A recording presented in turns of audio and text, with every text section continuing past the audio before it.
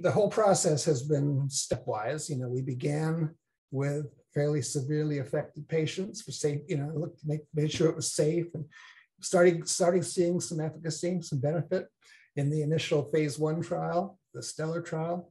But that was a single injection trial. Just give the injection, follow the patient for about a year, make sure nothing unexpected takes place, and look for some signs of benefit. And we saw evidence of benefit. And what we saw actually was in patients that had reduced acuity, the patients sort of later on in the disease, once the disease hits the center, their visual acuity starts to decrease. We found that those patients, given the treatment, actually showed a slight increase in the number of letters they could see in the treated eye, whereas the untreated eye got worse.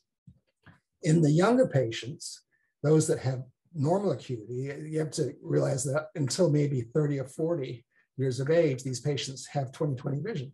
So you really can't look at the effect on vision, on acuity in the young patients, but you can look at the field.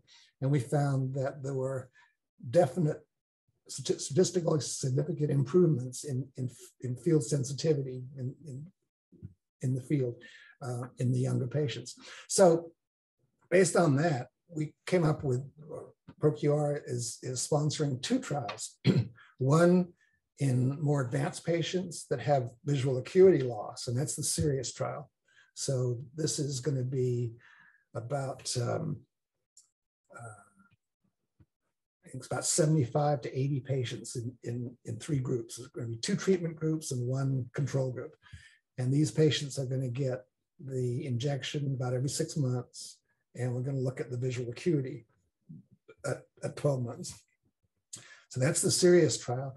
The Celeste trial is going to involve less advanced patients who have normal acuity, basically, and there we're focused on the visual field. And so they're going to have the injections every 6 months, and we'll look at how the visual field is preserved or improved over the 18 months.